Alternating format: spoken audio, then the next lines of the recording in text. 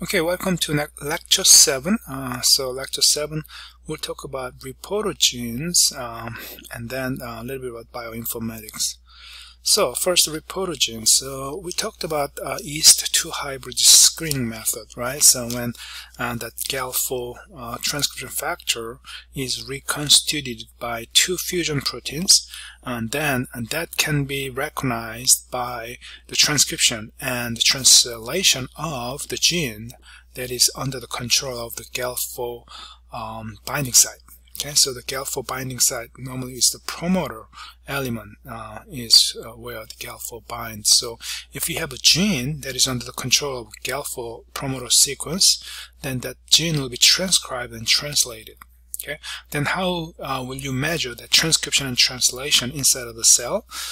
That means that protein which will be made inside of the cell, the absence or presence of the protein should be measurable. Okay, so that protein will become a reporter protein because you will be able to measure the gene expression level through the transcription and translation.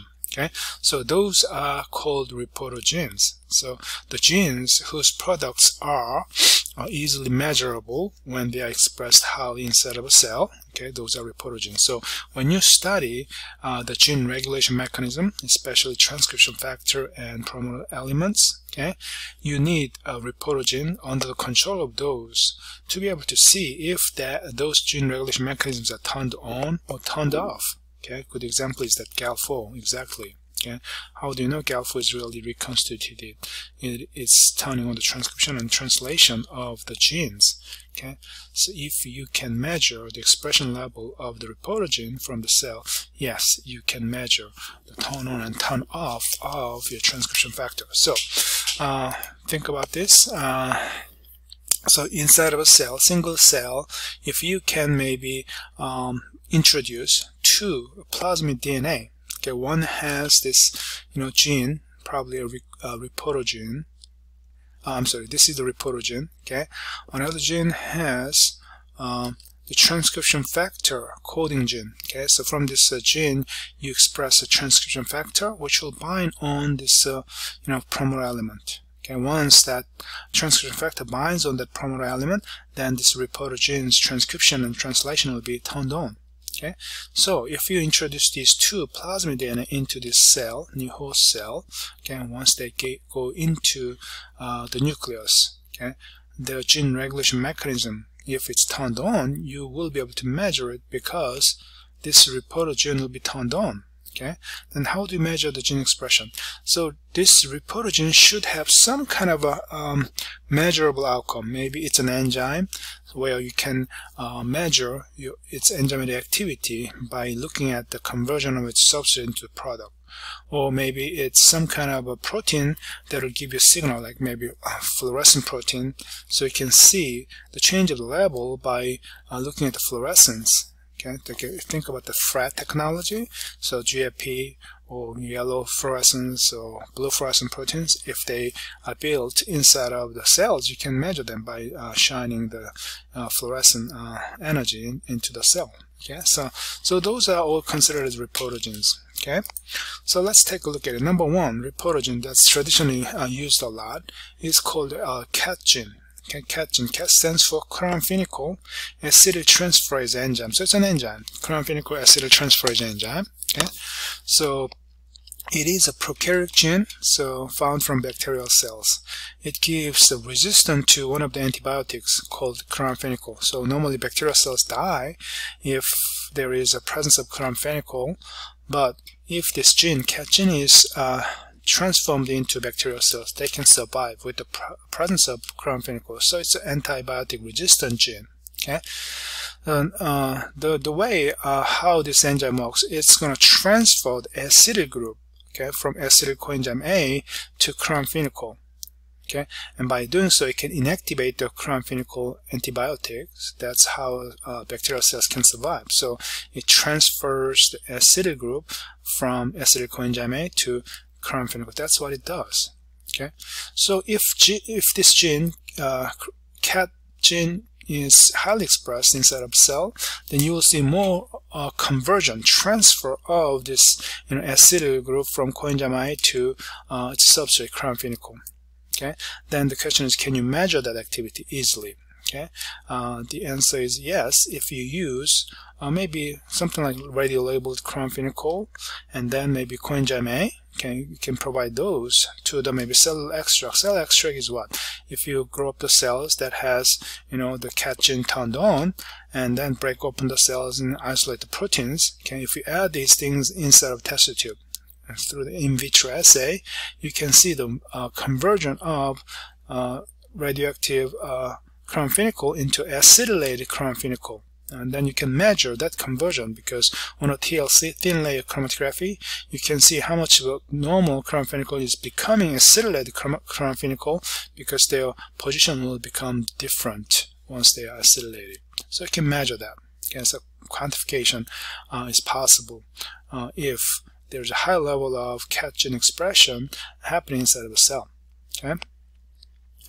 So it's a measurable reportogen, that's a cat gene. And number 2 reportogen is called luciferase enzyme. So enzyme, luciferase, normally this protein, enzyme, is found from fireflies like these guys. Okay, so what they do is what? They turn on the light on the belly of these fireflies. Okay, how do they do that? Because they can convert luciferin, their substrate, into this form, okay, oxyluciferin, which will give you that light. Okay, so if this enzyme, luciferase enzyme coding gene, is highly expressed, you will see more of this conversion. Okay, luciferin into this luciferin plus AMP, and then light energy coming out. So you'll be able to measure that light fluorescence. Okay, if there's a high level of luciferase enzyme turned on inside the cell. So that's how this reportogen works. Okay, so by measuring the amount of light that's made through this enzyme. Okay, so the most common luciferase gene is from firefly, like I said, and acts on the particular luciferin substrate. Okay, and the other luciferase enzymes, they come from sea pansy or certain marine bacteria. Okay, they are a little different from luciferin. Okay, so the luminometer is the instrument that can measure the amount of light, so you can use that to quantify again the level of luciferase enzyme expression from the cell. Okay, so that was number 2. And the number 3 reportogen is this is one you are familiar with. That's beta galactosase enzyme coding gene. The name of the gene is lactazine. So lactazine is part of what? Lac operon. It's a bacterial operon, lactose operon. So there are 3 genes, but lactazine, this gene is coding this enzyme called beta galactosase. Okay. So this enzyme can hydrolyze disaccharide into a monosaccharide. Okay, so lactose is disaccharide, but it can be broken into galactose and glucose, which are monosaccharides. That's what this enzyme does inside of a bacterial cell. But there are other the substrate homologs, okay, that beta galactose enzyme can work on. Okay, those are ONPG, or nitrophenyl beta D galactosase. Okay, that is one substrate that become yellow product. And there's another substrate that is 5-bromo-4-chloro-3-indyl beta D galactosase, so which is called XGAL. Okay, if this enzyme is this substrate is broken by beta galactosase, you will get a blue substrate. Okay, and then fluorogenic substrate, the third one is possible, 4-methyl-luminovalifluoride beta D galactosase, which is called MUG. So OMPG, XGAL, MUGs have similar structure as lactose. So all these 3 things can be broken into signal generating product. Okay, that's how you can measure the amount of beta galactose enzyme that is expressed inside of a cell. Okay, that's how this reportogen works. Okay, so example, so this is the conversion of ONPG into product. You will see the development of yellow color, right? So if ONPG is broken down by beta-galactosidase enzyme, you see that conversion easily. So if you add the cell extract that contains a lot of beta-galactosidase, you will see that yellow color development. And similarly, MOG, if you provide MOG into the test tube, you will see the light coming out. So that's how you can quantify it. Then finally, the last reprotogen that is commonly used is GFP, which stands for green fluorescent protein.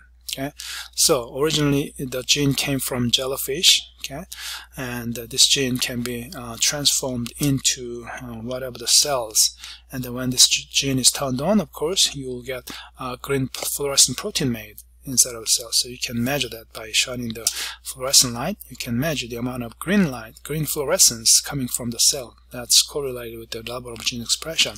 So you can measure that, quantify that easily. Okay, so you can use it for bacteria, yeast, Drosophila, mammalian cell, any kind of cells. Okay, so it is a very convenient reprotogen. So we talked about 4 reprotogens. So one is GFP, another one is what? The beta-galactosidase enzyme. Okay, and the third one is luciferase enzyme, and the last one we talked about is the CAT. Carbophenical acetyltransferase. 4 different reprotogens we talked about. Okay, remember what they do and how they can be measured. Okay, and then let's talk about bioinformatics. You probably heard this word a lot, bioinformatics. What does that mean? So bio means, yeah, biology. It's using something living, right? Informatics is what? Informatics is the field of study where you need to handle vast amount of information. So informatics, when you say it, it's the study of how to deal with a lot of information. That's what informatics is. Then by combining those 2 words, you will create a new field. Actually, this new field was created back at the end of 20th century. So that's when a lot of genome projects were completed. So when you do a genome project means you sequence out the entire genome of a living system. For example, the Human Genome Project was able to map out, sequence out the entire 46 chromosomes, their DNA sequences. That was done at the end of 20th century, right? Not only that, beginning from 1960s, the simple things like bacteriophage genome was or sequenced out, and then we moved to the E. coli cells and yeast cells, and then plants and animals, mammals like mouse, and then human. So there are so many genomes being all sequenced out throughout the 20th century and then 21st century. So when you do that, when one genome is entirely sequenced out, you are dealing with a vast amount of information. Okay, all those nucleotide sequence should be stored somewhere. Not only you should be able to store the information, and whenever you need that information, you should be able to have a way of pulling out or maybe arranging the information or sorting out the information the way you need it. Okay, so that's what you talk about, the information handling study. That's informatics, right? So that is the beginning of bioinformatics, because the field of biology created so much information through the genomic study as well as the proteomic study. Not only you sequence out the entire genome, you sometimes sequence out RNA based on your DNA sequence, and then the protein sequence, which is made up with amino acid sequences. Okay, that's a lot of information you need to handle. Okay, so that's the beginning of the new field, genomics. Okay, meaning you deal with the DNA sequences. Okay, the coding region, uncoding region, and how similar they are among different species, and how different they are, and what's found from non-coding region, all those regulatory elements, and all those things. Okay, and then bioinformatics. Proteomics, again, it's again dealing with the protein-related information, like protein sequence, protein structure, protein, the functional groups, domains, all those things are handled through this field of proteomics. Okay.